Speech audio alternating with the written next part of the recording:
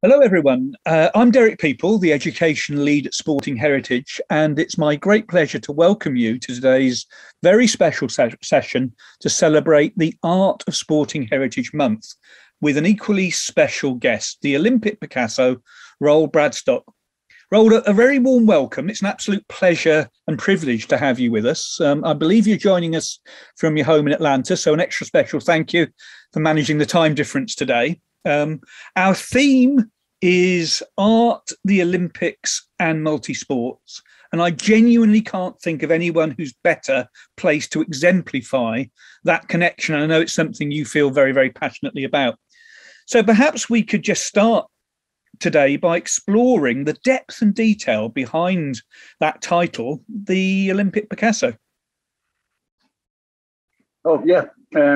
Great to meet you, Derek, and good morning, or actually it's good afternoon to you. And it's 8 o'clock here in Atlanta, so I'm 5 hours behind you.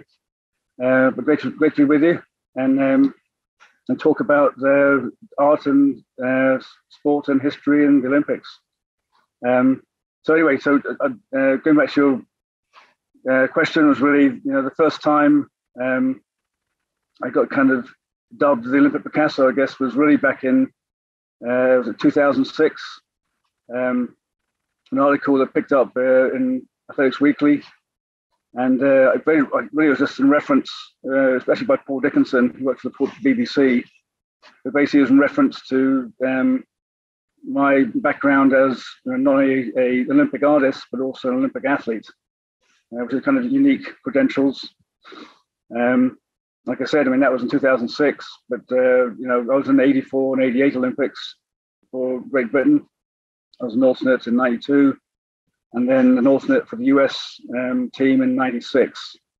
And then in 2000, I actually won the United States Olympic Committee's sport arts competition with a painting called Struggle for Perfection. And that actually went on then to be exhibited in Lausanne at the IOC, the Olympic Museum in Lausanne, as part of the cultural events leading up to the Sydney Games in 2000. So that was my kind of history as far as being Olympic athletes and then becoming an Olympic artist.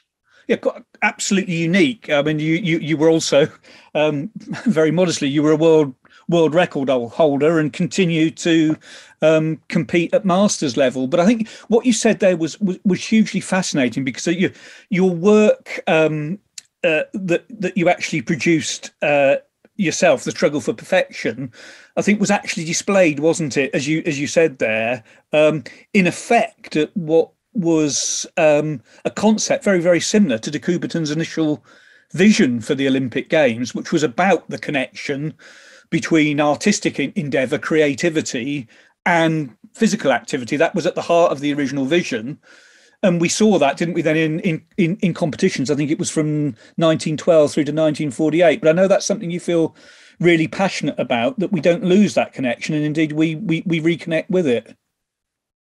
Yeah, and again, going back to the competition I won for the US, basically being a US representative in 2000, it's kind of, again, they brought that back. The original idea, like you said, is between 2012 and 1912 and 1948, of having like an arts component to Olympics with the competition and basically competing within the arts.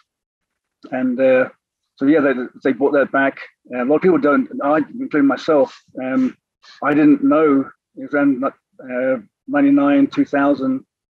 Won the US Olympic sport art competition, and then became a participant in the international exhibition. I didn't know the history and the original concept behind the Olympics, and that also Pierre de Coubertin was actually an artist himself.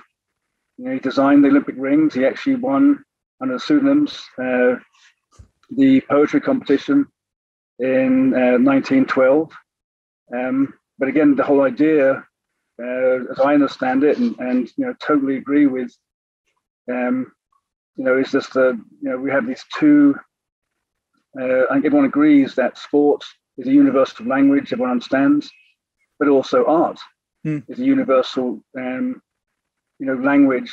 And I think what's so unique and why de Coubertin was a visionary is he recognized, kind of brought the two universal languages together. And I think there's multiple reasons why it didn't quite work. One of the big ones was they didn't allow professional artists or professional athletes, and so the idea was bang on. He was totally right, but it didn't work. It didn't work as well as it could have done. So after the London Games in '48, they kind of did away with the arts part of the the Olympics as far as the competition. But half a century later, that starts coming back as far as the kind of mind, body, and spirit, and taking part and doing your best. And athletes are not just not one-sided. They're not just athletes. They have personal lives and other interests, and to me, so I just happened to be at the right place at the right time. My goal. You talk to people. I've been over in the States now since '81. Where I was talking about wanting to be an Olympic artist back, in the '70s, '80s, when I first came to US, not knowing there was even such a thing, or not knowing the history. It was just something, I got my art degree, and I just wanted to see if I could combine the two. And my destiny is my life's journey has brought me full circle, and just to be able to be still active and still competing, albeit at a lower level, but now be able to combine that with my art is just amazing. Just kind of I feel truly blessed and just lucky, and every day I can still continue to paint, and I can still train and compete. I just feel very lucky. And I think you send such a really powerful message. I think particularly to young people there about the breadth of experience, and sport being that common language, but equally art. And I guess that form of expression has probably been never more significant than it has been over the last 18 months or 2 years, as we all sort of seek to find a meaning, I guess, around the challenges that we confront. And I also know, your involvement in these sort of projects connecting go way back. We were even talking when I was a secondary head teacher about the projects that you were involved in promoting art. Can you just tell us a little bit more about the breadth of projects that you've been involved in, the Art of the Olympians, for example, and everything that you've taken through? Because you've been involved at IOC level, haven't you, in promoting this connection?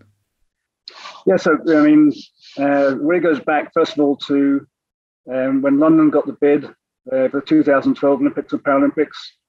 The first thing I did was spend about a year, 2006, 2005, in putting together a kind of multi-point, I think about a 6-point proposal that I then took to LOCOG and spent about 3.5 weeks, knocking on doors and basically cold calling to really kind of push and promote ways that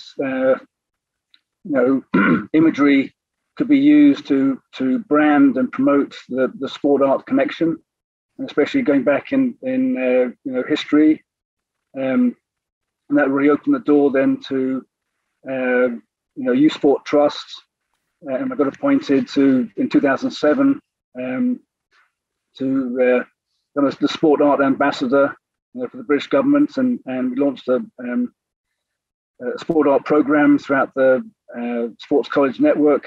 I did 27 workshops around the UK, and each workshop reached maybe 5 to 7, 5, 8 different schools. So a period between 2007 and 12, I did 27 workshops, reached about 100 schools, and I think about 10 to 12 schools actually implemented some of what we did into their curriculum, which to me is really exciting and kind of a great honor. At the same time, I was Alberta, 4-time consecutive Olympian discus thrower, and also abstract artist. Formed an organization, international organization called Art of the Olympians. So I joined that at the same time.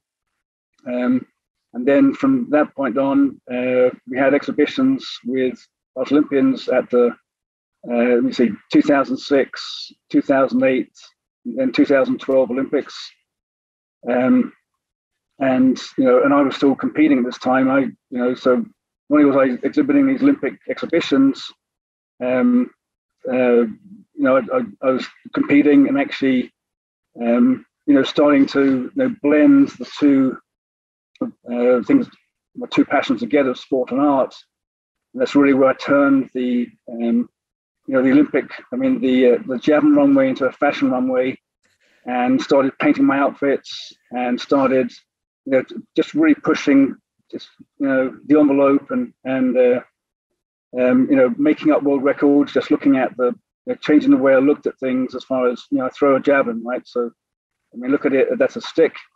So if I'm throwing a stick, then what about just, I can throw anything, and, and looking at it as, there's a skill, there's an art to throwing.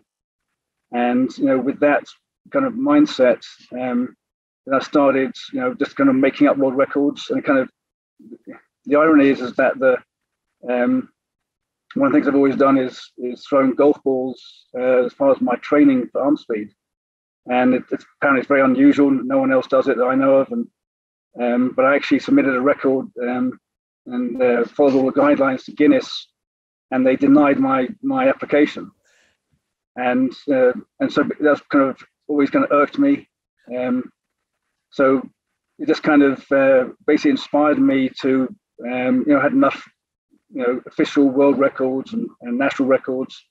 So I just started throwing various objects and kind of doing it tongue in cheek, and just find the first person to throw something, whether it be an iPhone or a vinyl record, then it'll be a world record, albeit unofficial. So I just started doing that, and it just took off on YouTube, and I was on Channel 4, I think in 2009, throwing all these various objects on the airport runway, and changing outfits and just having fun. And to me, that's the message I would say with to younger people, while I'm this aging, decrepit, old has-been, if you will, just I'm having fun and kind of rethinking why I'm doing what I'm doing, and just my heydays as far as being on top and being competitive at the Olympic level are long gone. But that doesn't mean I can't still compete with people my age, and just and have fun with it.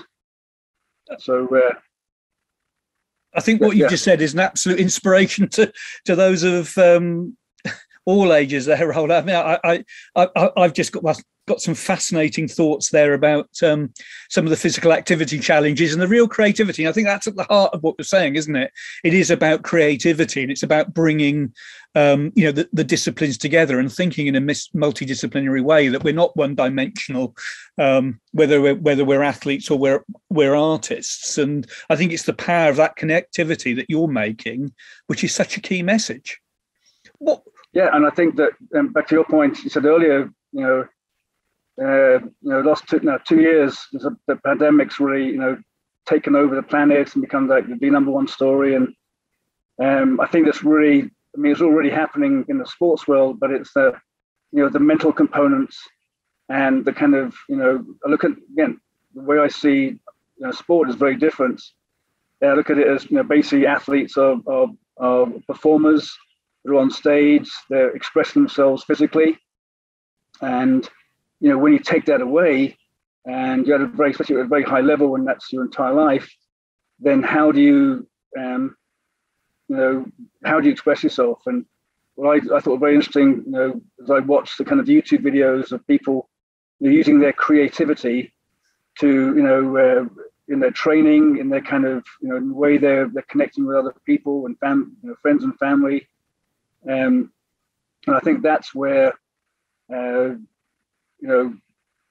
something very important as far as if you take away, if you exchange, the word art and put in creativity, I think you'll see the connection. I think this is kind of one of the reasons there's a disconnect between, sport and art, as far as the sports world and the art world is. I think that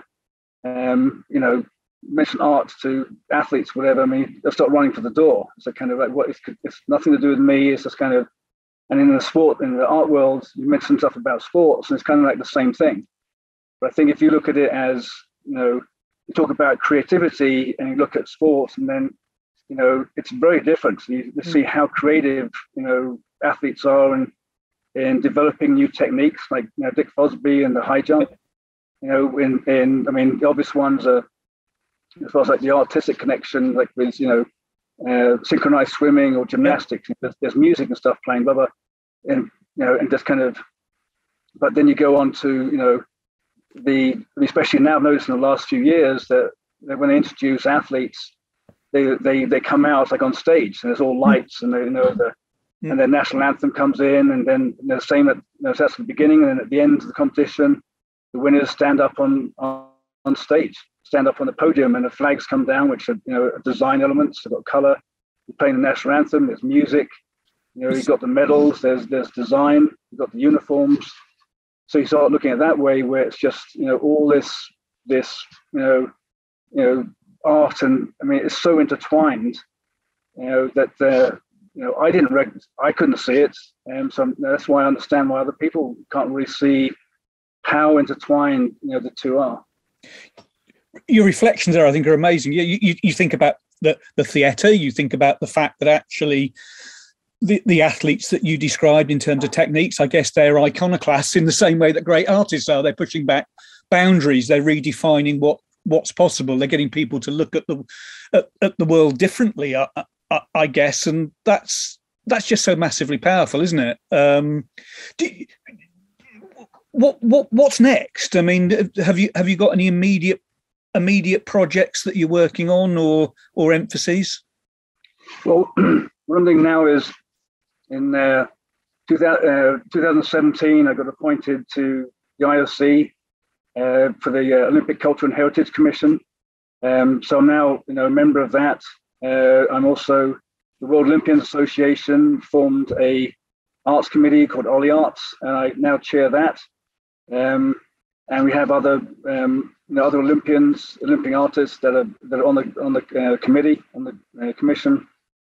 And I'm also we just partnered with the Pierre de Coubertin Family Association, and also with the new U.S. Olympic and Paralympic Museum out in Colorado Springs, and really kind of I've been involved in the last two the Beijing 2018 Winter Olympics in the first ever Olympian artist in residence project and program, and then was actually invited for Tokyo to be part of the Olympic Gora project and educational program. And now they're having another one. Well, not part of this one for Beijing. It's all virtual, of course, because of the pandemic. Yeah. But going forward now with my experience and with my kind of network, and my goal is to really continue to develop the existing platforms that are now in place with the IOC, so that the future Olympics, there will be winter and summer and youth.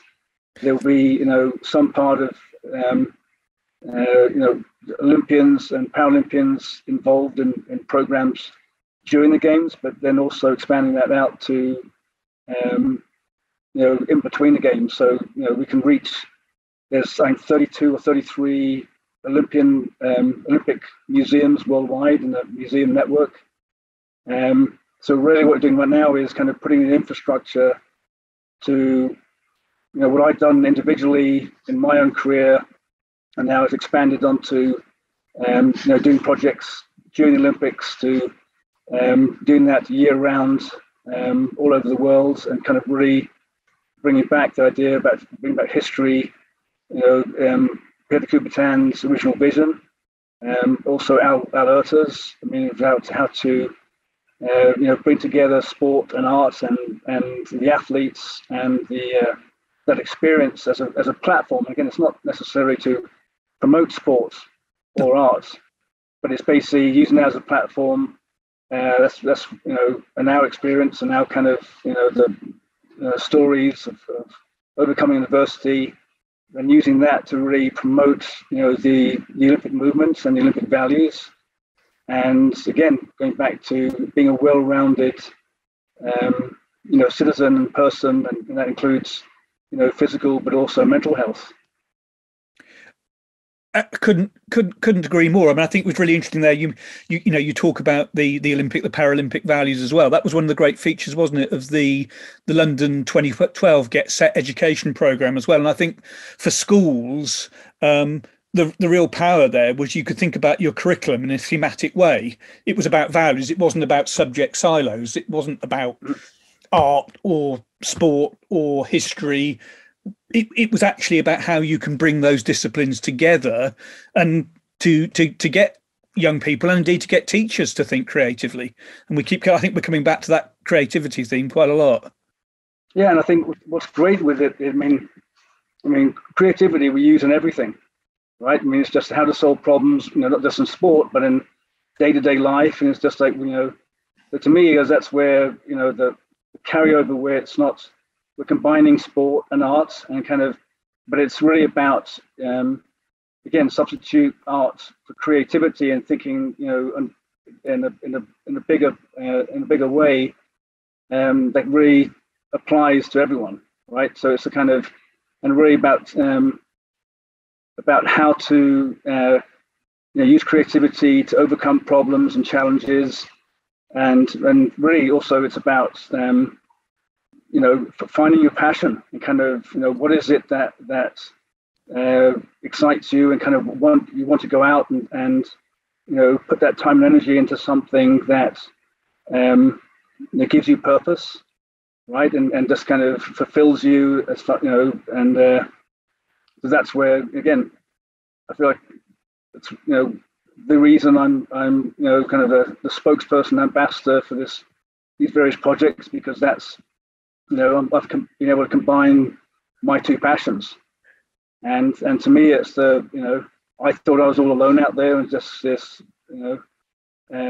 oddity, just I was so original, just to and also so alone, and so when I came across the Art Olympians, was asked to join as one of the 12 founders. It was great I just felt part of the community.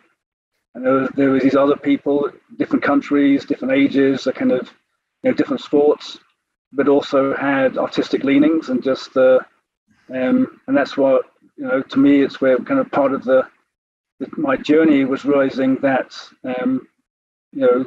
there are these people out there, these creative Olympians and Paralympians, and building that community and building and creating, helping to build and create platform and opportunities. To me is that's what I want my legacy to be.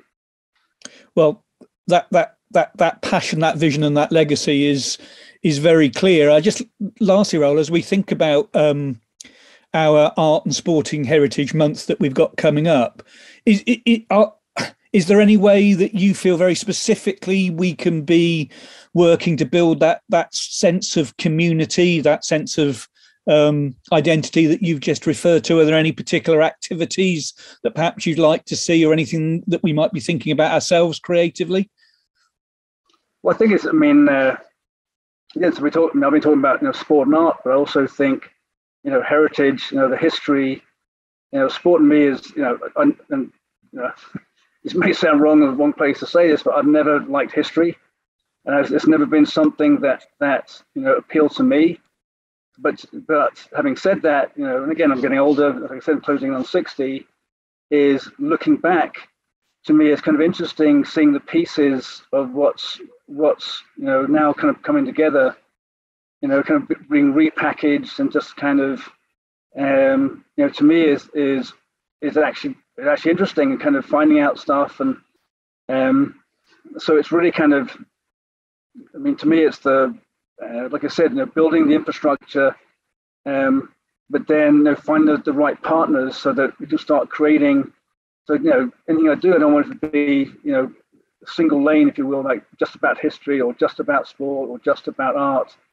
To me, it's combining kind of the three together and repackaging it and kind of really kind of like a new program, right? So it's just kind of something pretty much basically for everyone, and something that